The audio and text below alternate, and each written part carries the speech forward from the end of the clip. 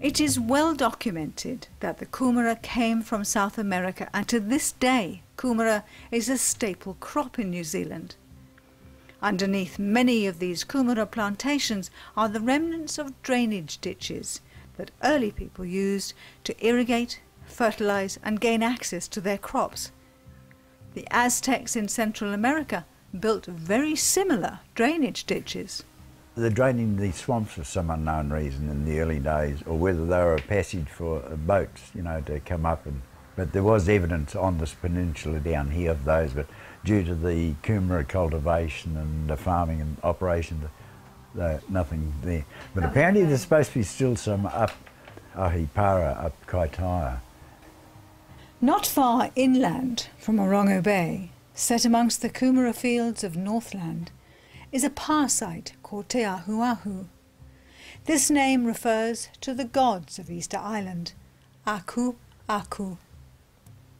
This is Great Mercury Island, or Ahuahu, where traditionally the Maori grew kumara, which was then transported to the mainland and traded.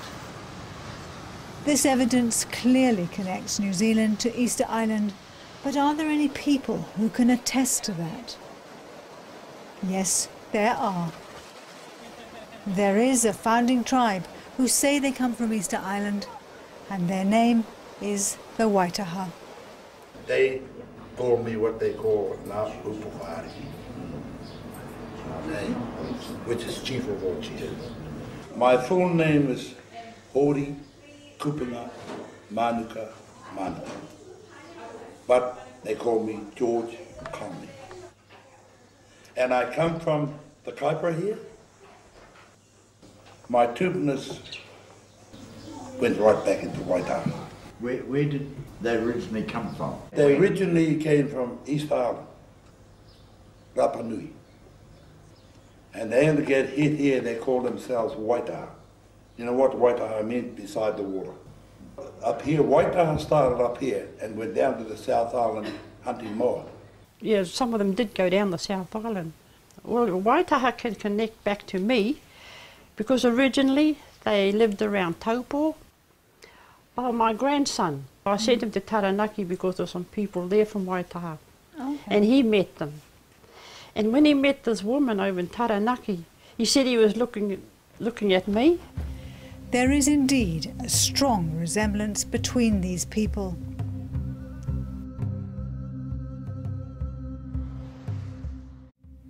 It is well documented that the kumara came from South America, and to this day kumara is a staple crop in New Zealand. Underneath many of these kumara plantations are the remnants of drainage ditches that early people used to irrigate, fertilize and gain access to their crops. The Aztecs in Central America built very similar drainage ditches.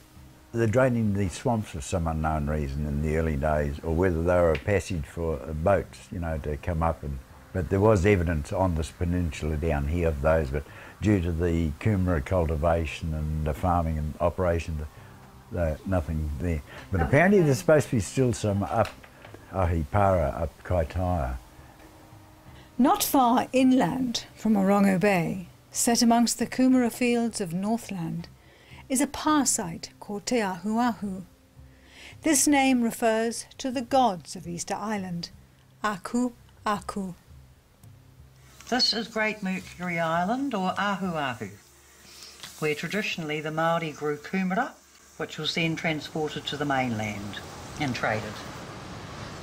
This evidence clearly connects New Zealand to Easter Island, but are there any people who can attest to that? Yes, there are.